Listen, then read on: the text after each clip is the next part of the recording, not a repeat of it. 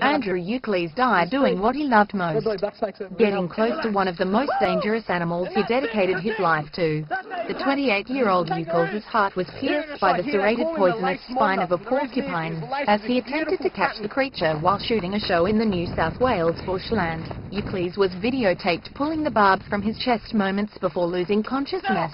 The tape has been secured by New South Wales State Police as evidence for a coroner's inquiry. He was a committed conservationist for Australian wildlife, including kangaroos, koalas and possums, and using some of his online wealth to buy tracts of land for use as natural habitat. Andrew Ucles will be sorely missed.